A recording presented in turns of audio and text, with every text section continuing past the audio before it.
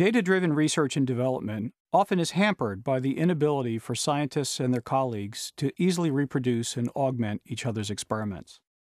Ideally, scientists want to learn what other scientists have done, create new ideas and methods, and then collaborate with one another about research topics of mutual interest.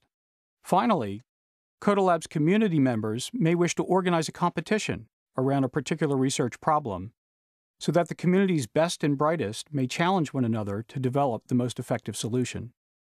Finished competitions can then be resubmitted as new worksheets to begin the innovation process anew.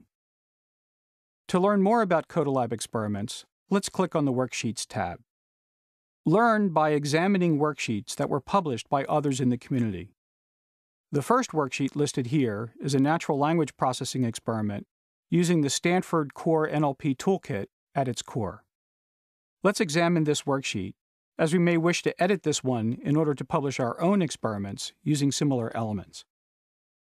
The worksheet is essentially a data processing pipeline annotated with text. Data input, data output, and executable code used to operate on data are all referred to generically as bundles.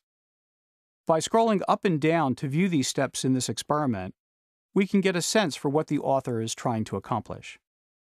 In this experiment, the author is using the Stanford Core NLP Toolkit to parse and tokenize text taken from poems.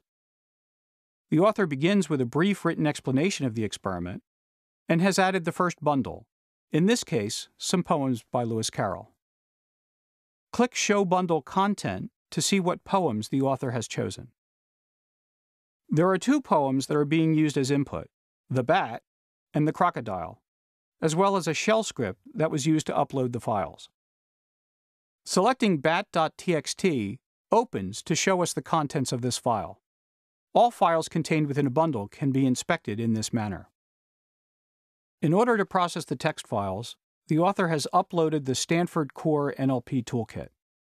The second bundle, which will process the text files we saw earlier, contains the toolkit as well as the scripts to upload and download data from the CodaLab site, and finally a run script, which provides the desired parameters for the core NLP tools to process the text.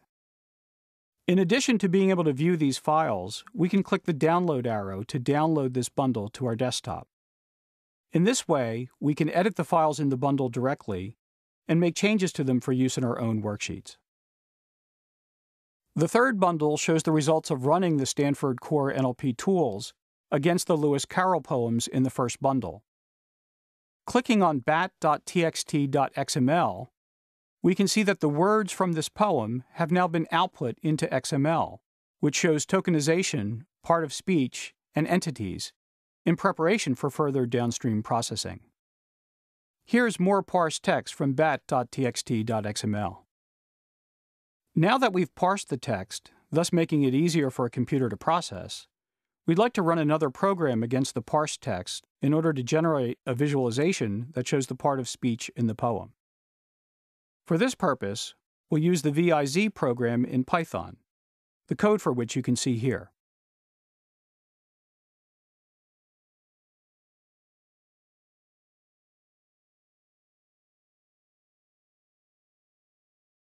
Once the author has run the visualization program against the parsed text, some HTML output is generated.